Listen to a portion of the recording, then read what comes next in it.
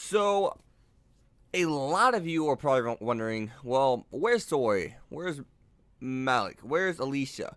So, basically, these past two episodes were just to advertise the new game coming out as we see towards like 3/4 towards the end after we get them on the ship and everything, they're escaping. It says Tales of Vesperia or Beria, I don't know, Vesperia, something like that. But you guys know what I'm talking about. So it basically is for a game. A new game is coming out, and this was actually really interesting episodes. I mean, these were two very good episodes, and they definitely, well, made us want to see more, to say the least. And I wasn't sure if they're just gonna like try to tie it into the anime series or what. But judging by the preview at the end here, it looks like we're going back to Sori in the next episode, because they said in the next episode they won't get any screen time, and yeah, they kind of state that the next episodes have a lot of battles and fighting ahead of them. So, but it's just very interesting to learn about Velvet. We see Velvet and her older brother. She gets I have his name, Laphis's comb, and I guess that was her brother. So at first I was kind of like, what the hell? Whoa, whose comb is this?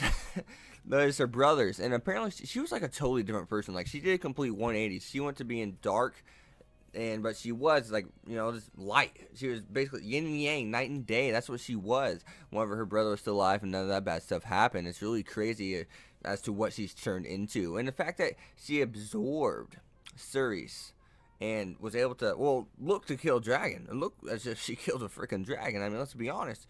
We don't know if she did or not, but it looked as if she killed a dragon. So that speaks volumes of how strong she freaking is now. I mean, whew. I wonder if devouring like a human. I'm wondering if now, if the human's strong enough, they're gonna kind of be like Sori, or Sori and like Malik, or Sori and I can't remember the girl's name, but you guys get what I'm talking about. She can like go inside of them and then come out. You tell me.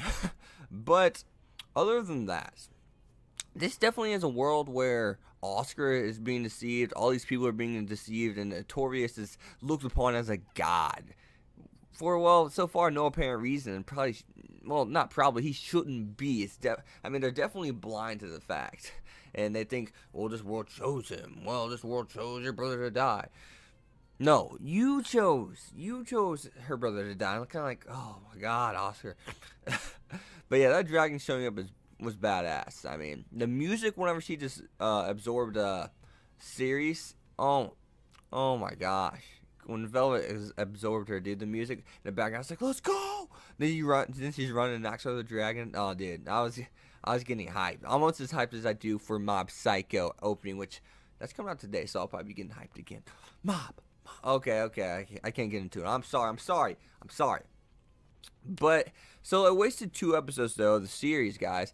And, what now? If there's not a season 2, then this is gonna be rushed. This is gonna be done very freaking fast. Like, this is,